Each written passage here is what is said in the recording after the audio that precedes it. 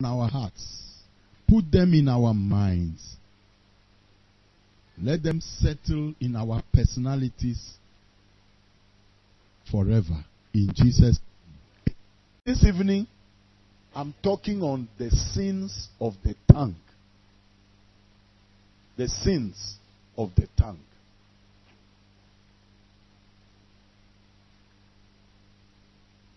Allow me to begin by telling you 10 reasons why the tongue, your mouth, your lips are very important in the worship of God. Number 1, James chapter 1, verse 26 says that if any man claims to be religious, a worshiper of God, but cannot bridle his tongue, all his Christianity is useless. Shall we all read it? Go. If anyone considers himself religious and yet does not keep a tight rein on his tongue, he deceives himself and his religion is worthless. The way you talk shows God your Christianity. If you cannot rule your tongue, everything you are doing for God can be spoiled by just the way you talk. Number 2, the way you talk is a correct measure of how mature a Christian you are. James chapter 3, verses 1 and 2. If anyone is never at fault in what he says, he is a perfect man. He is a mature man. The way you talk is a correct measure of how spiritually mature you are.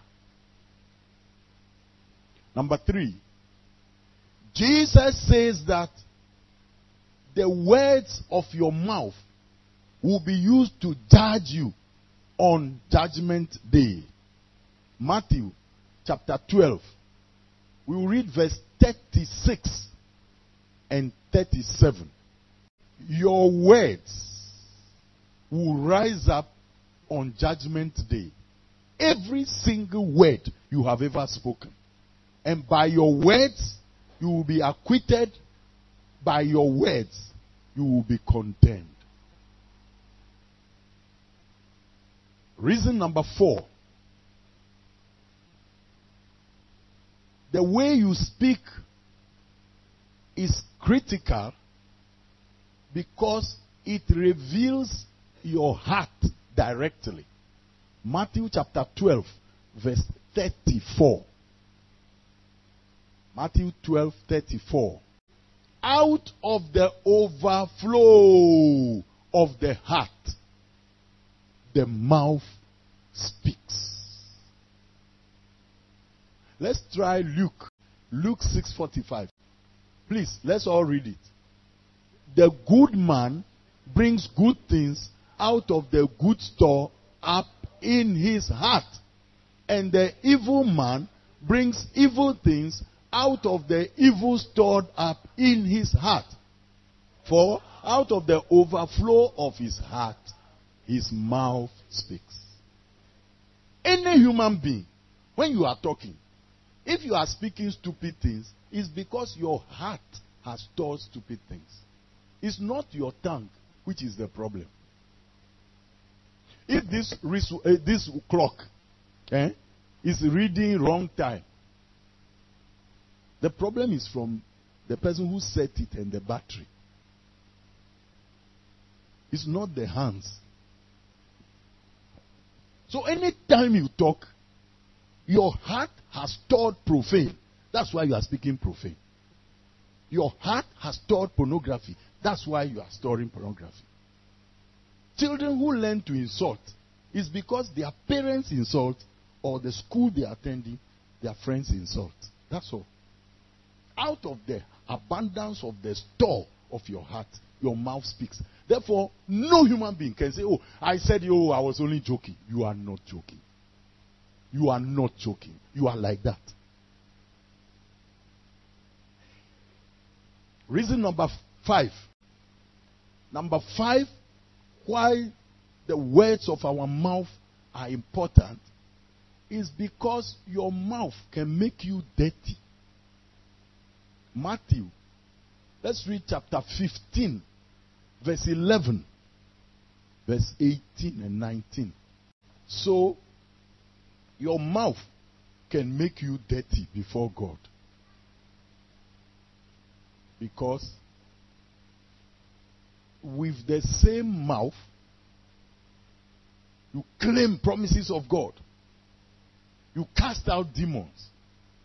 But the same mouth, you insult people made in the image of God. How can one well bring out good water and bad water? Number 6.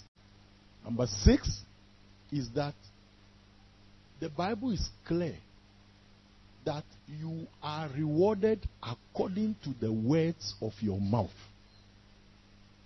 In Proverbs chapter 18, verses 20 and 21, the Bible says that a man eats from the words of his mouth, whether good or evil, because the power of life and death is in the tongue. Let's read it together. Go. On the fruit of his mouth, a man's stomach is filled. With the harvest of his lips, he is satisfied. The tongue has the power of life and death, and those who love it will eat its fruit. Many girls, because they are not paying income tax on the words they speak, they talk. Hey, let me talk. Allow me. Let me talk my mind. You can speak your mind if your mind is of use. But if your mind is useless, you don't bring it out. Proverbs 17:28 says, even a fool, when he keeps quiet, he is taught wise. Let's all read it. Even a fool is taught wise if he keeps silent, and discerning if he holds his tongue. Even if you are a stupid lady, but you know when to keep quiet, people will respect you. But when you open your mouth, you remove all doubt.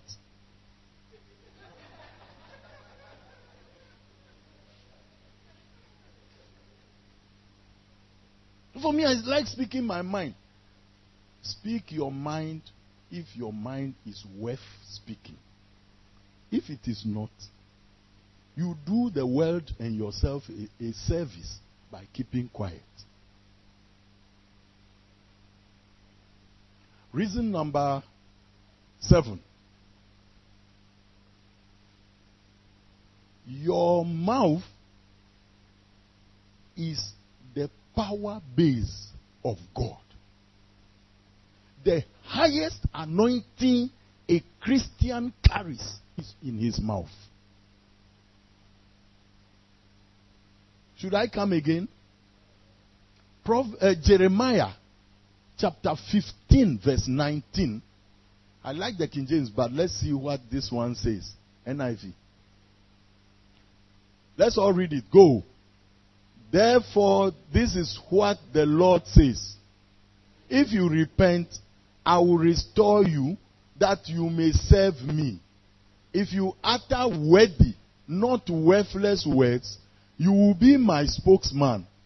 Let these people turn to you, but you must not turn to them. Read King James for us. Let's try that one. I like King James friend or okay. King James or NKG. Yes. Do you see? He says, therefore thus says the Lord, if thou return, then I will bring thee again, and thou shalt stand before me. And if thou take forth the precious from the vial, thou shalt be as my mouth. Let them return unto thee, but return not thou unto them. your mouth becomes God's mouth. All the anointing that we are talking about is not in anointing oil. How much anointing oil did Jesus use before raising Lazarus from the dead? Did he anoint the grave? You know, some men of God make it as if the anointing bottle is the end of the world. How much anointing oil did Jesus use before he spoke to the storm and it was calm? You see, your mouth is the greatest carrier of God's power. Therefore, it carries more anointing than the anointing oil. Those things you can carry in your mouth. Your mouth is God's mouth. Let's read it. Matthew chapter 10, verse 20. And Luke chapter 21, verse 15.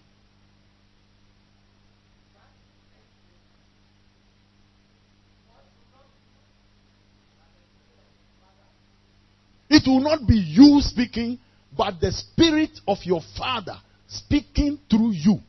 Luke 12:12. Okay, let's read the 21:15 together. Go. For I will give you words and wisdom that none of your adversaries will be able to resist or contradict. God says he will, this is Jesus speaking. He will give you words and wisdom which none of your adversaries can gainsay nor resist. Then Luke 12:12. The greatest carrier of God's power in your life is not anointing oil. It's not blessed handkerchief. It's not a man of God laying hands on you. It's your mouth.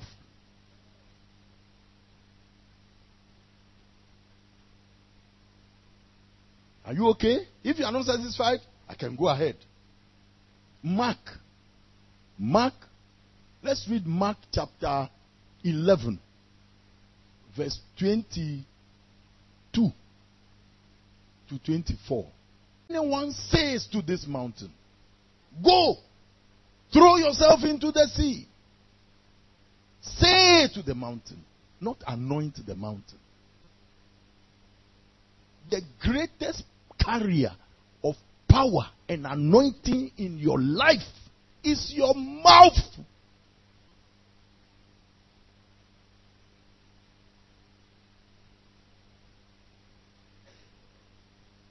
Number 8.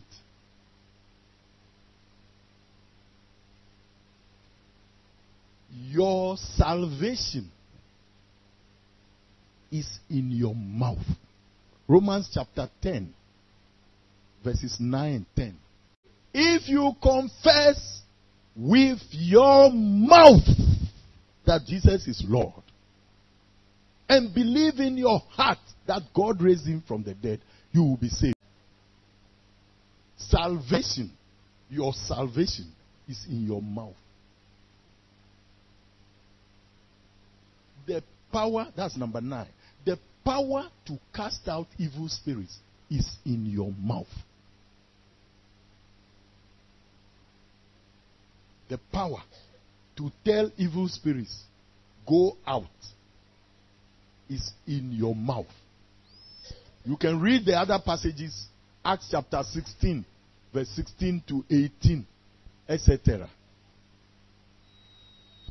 All deliverance ministers must learn not to talk by heart, because your mouth is your pressure point for the devil.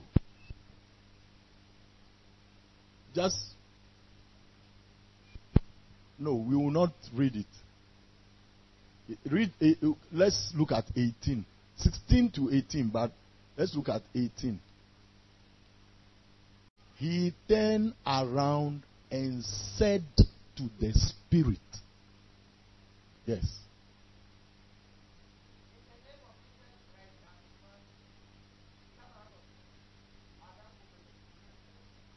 Are you okay? Do you get the point? It's your mouth that addresses the spirit and tells it to come out. Therefore, if you don't watch how you talk, when you meet evil spirits, they think you are only joking. It's one of those jokes you have been cracking the whole day. Let me make point number 9. Number 10. Okay. We've got there early.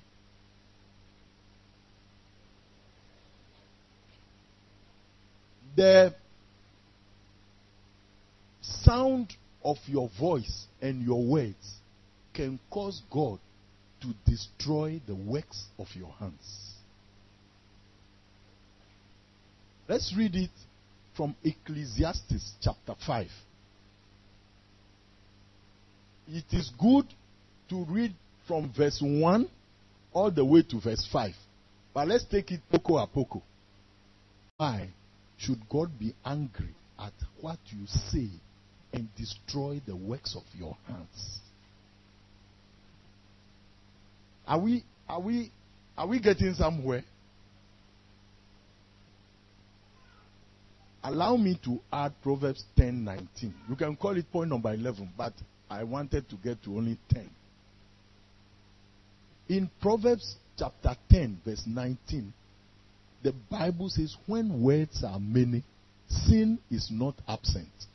He who holds his tongue is wise. One big way to show wisdom is to watch the way you talk. Are we okay? Okay. Now let me deal with the sins of the tongue. For this evening, I just want to take 10. I will try as much as possible to be brief. The sins of the tongue are things we do and say with our tongue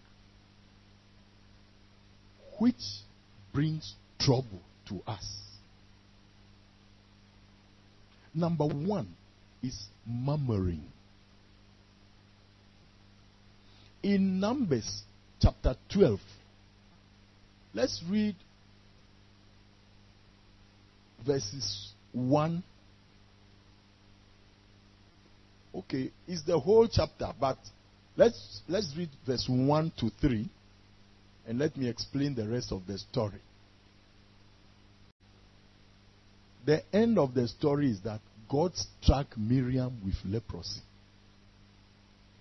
And he wanted to deal with Aaron also. But he was the high priest. And if he struck him with leprosy, he has spoiled the whole high priesthood. So he left him. Murmuring means speaking against somebody in authority when you cannot confront the issue.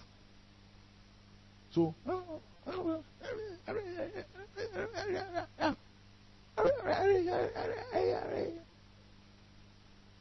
you see, in the Greek of the New Testament, it is called gonguzo.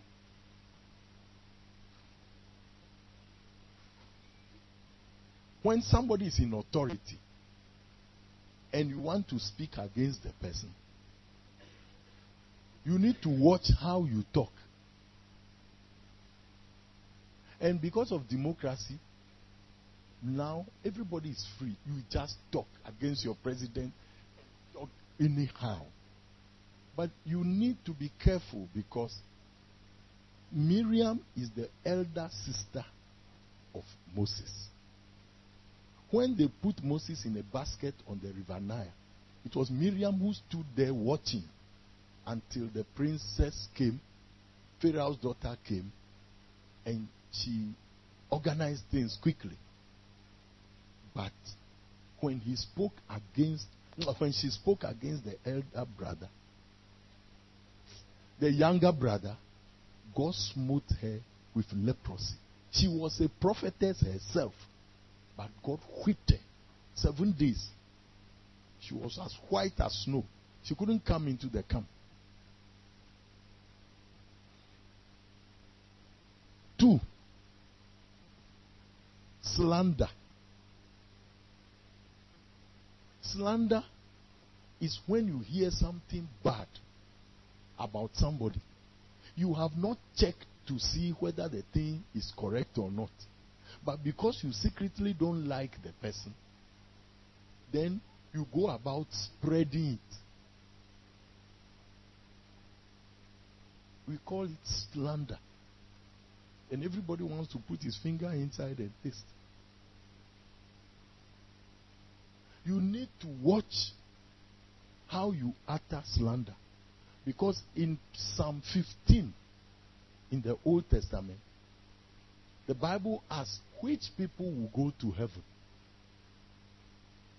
And in describing them, we are told that it's for people who don't utter slander. Let's all read it. Go.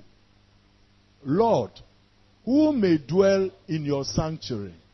Who may live on your holy hill? Next. Let's go through one verse at a time. Mark is discipling, so go. He whose walk is blameless, and who does what is righteous, who speaks the truth from his heart, yes, and has no slander on his tongue, who does his neighbor no wrong, and casts no slur on his fellow man. Next. Who despises a vile man, but honors those who fear the Lord, who keeps his oath even when it hurts. Yes? You see, this is why you shouldn't divorce. Anyway, who lends his money without usury, and does not accept a bribe against the innocent. He who does these things will never be shaken. Sin number 3, a lying tongue. A lying tongue is bossman no fear time. Is somebody who, when he tells you to look up, you should look down. Is somebody who has trained his tongue to tell lies until when he is lying, he himself thinks it is the truth.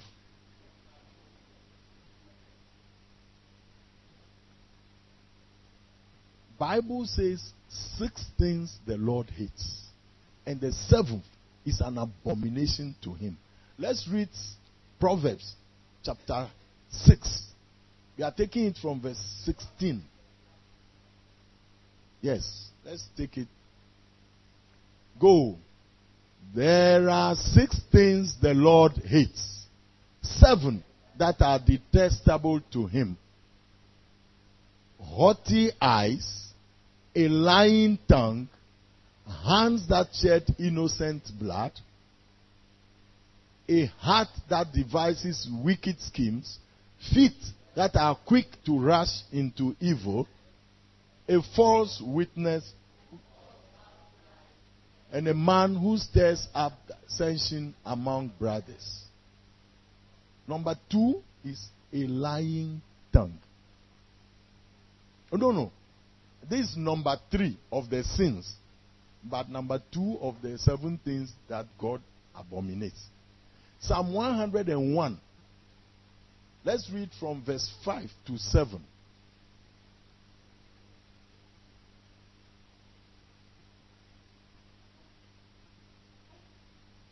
Go.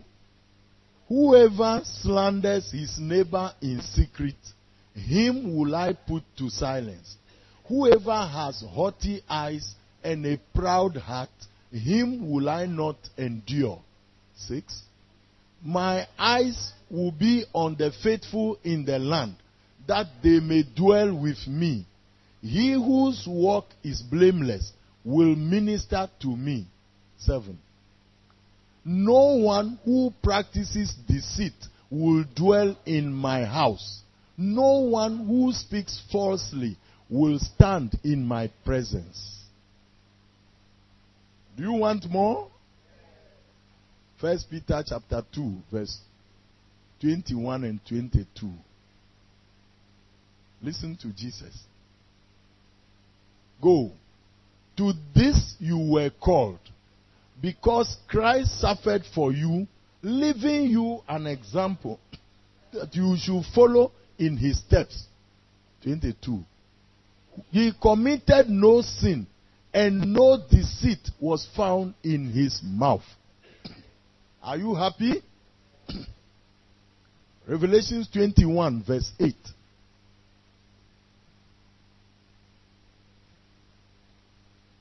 Go. But the cowardly, the unbelieving, the vile, the murderers, the sexually immoral, those who practice magic acts, the idolaters, and all liars, their place will be in the fiery lake of burning sulfur. This is the second death. Are you okay? Are you satisfied or you want more?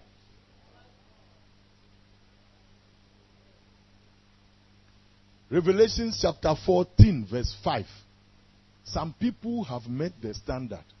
Look at them. Revelations 14:5. No lie was found in their mouths. They are blameless. This is Revelations 14. From verse 1, he said, I saw the Lamb with the 144,000. And he calls them, no lie was found in their mouths. They are blameless. So one of the sins of the tongue is lying. Number 4, flattery.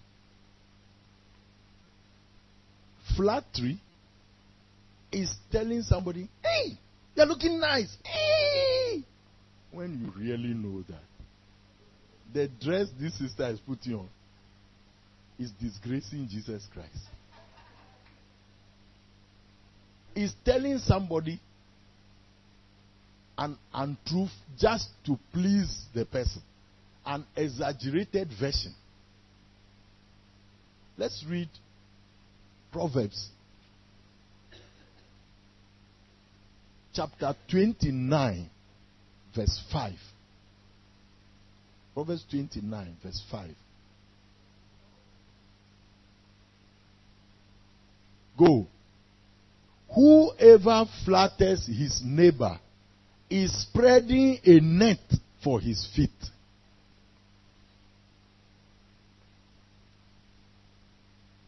I like Proverbs 28:23. Let's all read it. Go.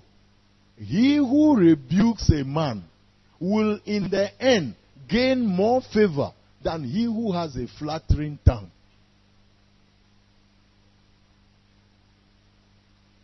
A flatterer is somebody you go about just telling people what they want to hear so that they can give you the things you want. Flattery is a sin of the tongue. Number 5 is foolish jokes. Foolish jokes. Proverbs chapter 26, verse 18 and 19. Proverbs 26, verse 18 and 19. We are all reading together. Go. Like a madman shooting firebrands or deadly arrows is a man who deceives his neighbor and says, I was only joking.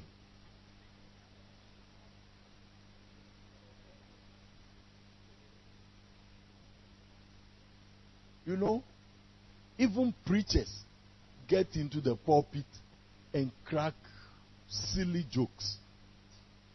You know, hey, your mother is searching for you. Your mother. Then you turn and say, oh, April Fool. Oh, I was just kidding. Oh, don't mind me. Don't mind me. Next time, when you tell the devil anything, he knows you are just kidding. Because you are like that. Sometimes you joke like that. So he takes you seriously that you are a joker. So, Ephesians chapter 5. Let's read all the way from verse 4. Let's take it together. Ephesians chapter 5 from verse 4. Go. Neither nor should there be obscenity, foolish talk, or coarse joking, which are out of place, but rather thanksgiving. 5. For of this you can be sure, no immoral, impure, or greedy person, such a man is an idolater, has any inheritance in the kingdom of Christ and of God. Look at the three of them. Let's bundle it together because of the time. Yes? Verse 4. You go to the verse 4 and let's look at the three of them. You see? He says obscenity. You see, some people when they talk obscene, mentioning private parts of people and so on, dirty language. There is a hall in the University of Ghana like that. Commonwealth Hall. All our songs like Stand Up for Jesus, they will put in the private part of women and things in the song. So when they are singing it, it's profane, obscene. You see? There are some people, they speak in tongues, but when you get close to them and they are talking, you want to spit. Because of the type of... Why? Obscene. Why? And then he says, foolish talk and coarse jokes. I want to add all together. Let's read the Mark chapter 7, 21 to 23. And I think I want to... Mark 7, 21 to 23. Go. For from within, out of men's hearts, come evil thoughts, sexual immorality, theft, murder, adultery, greed, malice, deceit, lewdness, envy, slander, arrogance, and folly.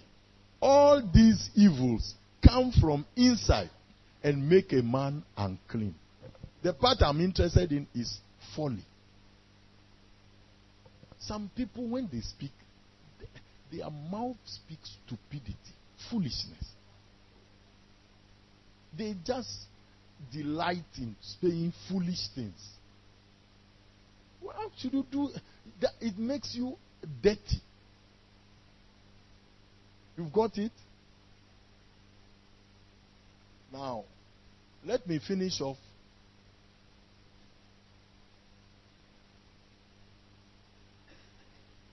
by saying that the whole list of gossip and double talk, you know, some people are like that. They call it diplomacy. You know, when you see they are not exactly lying, but they are not exactly telling the truth. So they blow hot and cold. You see? By fool. No. What I really mean is that you look very beautiful. You see? And the way you know. Yeah. So, politicians call it diplomacy. Double tongue. You say, when you meet women, you say, look, you women, you are the best in the world. When you meet men, you say, men, you are the best in the world. Why? Because you are trying to be diplomatic. Diplomatic is from die, meaning two. And you see, so double talk. Some people are like that. And others too, they have what we call malice. Malice. Malice is you plan evil in your heart, and yet you sugarcoat it. It's like, have poison, but you wrap it up with sugar. And you shoot it. So you want to show your wife because you are angry. So she knows you like fufu. So when you get home, you wait. She pounds the fufu and sweats and soup and everything, and comes to place it on the table. Then say, "Oh, today I would rather have tea. I want to have some tea." Because you want to show her, but you don't want to do it openly. We call it malice. You plan evil, but you hide it. That's what the Bible calls malice. Some people, when they speak fair, they mean trouble. I've forgotten the passage, but it looks like Psalm 55. Let's check it. Psalm 55 should be verse 21 or 22. Let's try it. If it works, then it's the Holy Spirit who has reminded me. It has worked. Let's all read it. His speech is smooth as butter, yet war is in his heart. His words are more soothing than oil, yet they are drawn swords. This is what we mean by malice. You see, the person, when he meets you, he talks nicely. He looks like he's your friend. Everything is okay. But everything he's telling you, there is evil behind it. Let's read Romans chapter 3. Romans 3, 13 and 14. Romans 3, 13 and 14. I think so. Good. All of us, go. Their throats are open graves. Their tongues practice deceit. The poison of vipers is on their lips. Their mouths are full of cursing and bitterness. Have you met somebody like that? His throat is a grave. You see, Bible says that when there are certain women, they are poison on this earth. And if God doesn't like you, he will let you fall into their hands. Ecclesiastes chapter 7. Is it 28 or 29? Ecclesiastes 7:26. Yes. My wife likes that verse. So let's all read it. Go.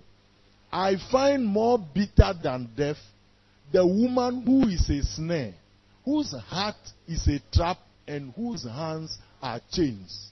The man who pleases God will escape her, but the sinner she will ensnare. Brothers, are you okay? So, please, what I want to end with is that your mouth is critical in the worship of God.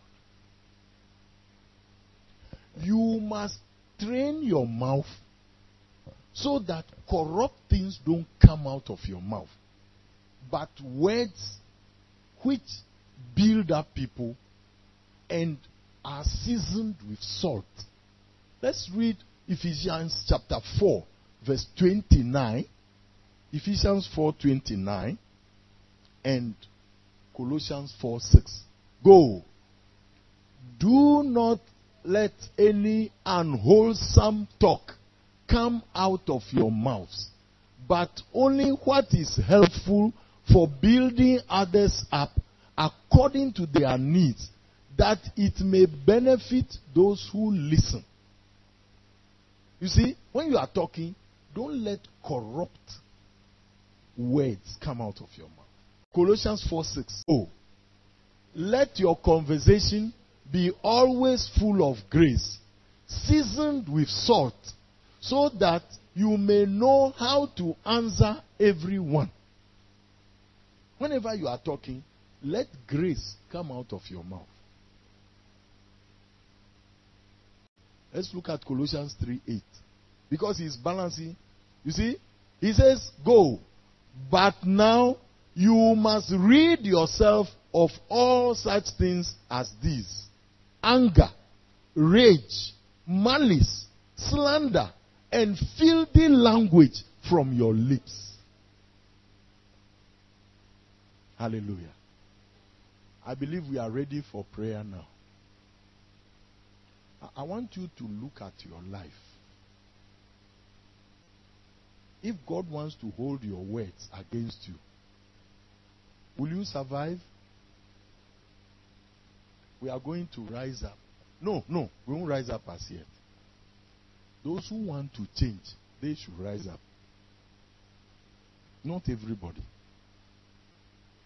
If you want to change the way you talk, so that you can become God's mouth.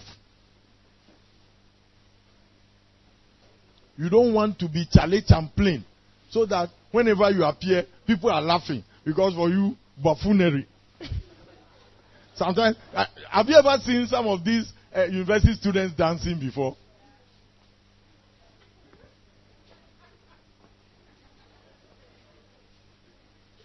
Right in the house of God, they have brought their buffoonery. And are you a chimpanzee? You see? So, please, if you want to carry God's mouth, you need to check the way you talk. And if you are not ready to change it, don't stand up. Because nobody is chasing you. You can take your time and change. But if you stand up now, it means you want to change from today. You want God to come and touch your mouth. You want God to come and help you. I forgot to mention anger. Some people, when they are angry and they talk, they intentionally speak to hurt you. You see? Proverbs chapter 12 verse 18. If we don't read that verse, we won't sit down. Listen. Proverbs 12:18. He says, reckless words. Let's all read it. Good. Go. Reckless words pierce like a sword, but the tongue of the wise brings healing. Some people, they speak and it pierces like a sword. And they say it so that it can hurt you. Say, hey. You see? And when you do that, your tongue doesn't carry healing. This is why when you are going to marry, watch angry people. Even if you are in relationship with somebody who is angry, this night, break it. Tell, I'm serious. Okay, let's read it.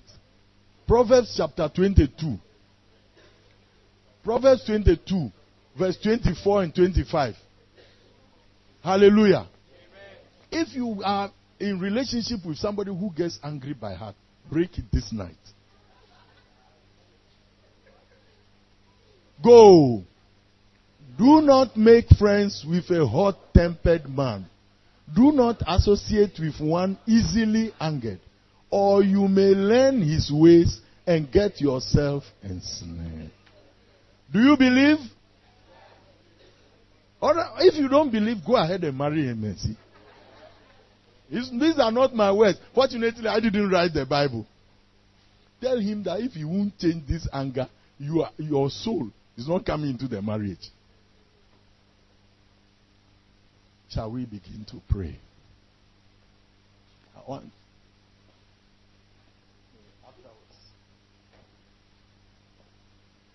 Shall we begin to pray? I want to invite the prophetic ministry to come and take over.